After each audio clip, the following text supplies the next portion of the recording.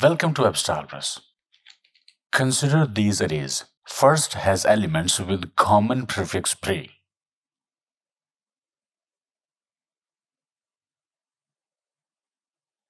And second has elements with common prefix pro.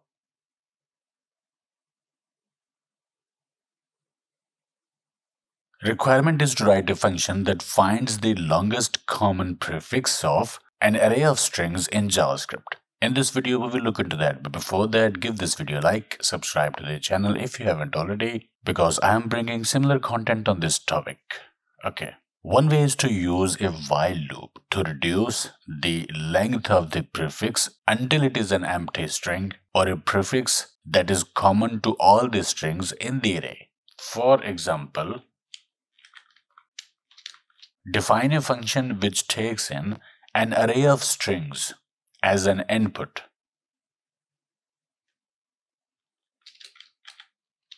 Check if the input is an empty array. If so, return an empty string.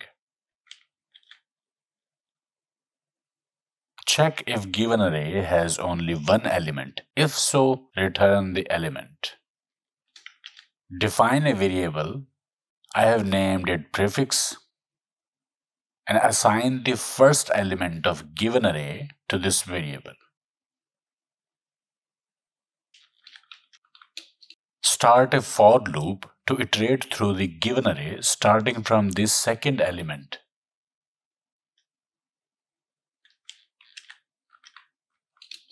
Inside the for loop, use a while loop to continuously shorten the prefix until it is either an empty string or a common prefix shared by all elements in given array. To do that, use the index_of method to check if prefix is a prefix of the current element.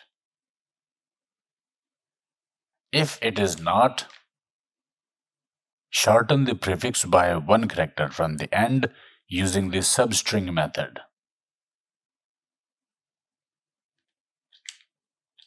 If the prefix becomes an empty string, return an empty string.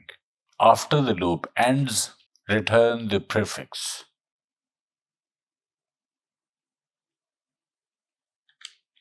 Call the function with array of strings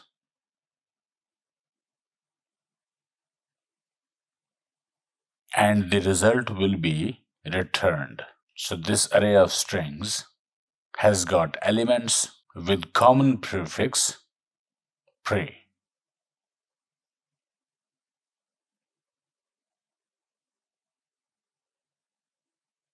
So it is returned here. Similarly, this array of strings has got common prefix of pro. So pro is returned here.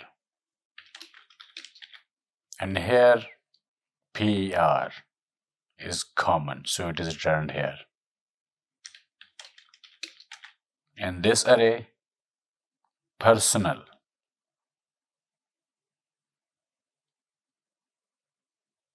is common prefix.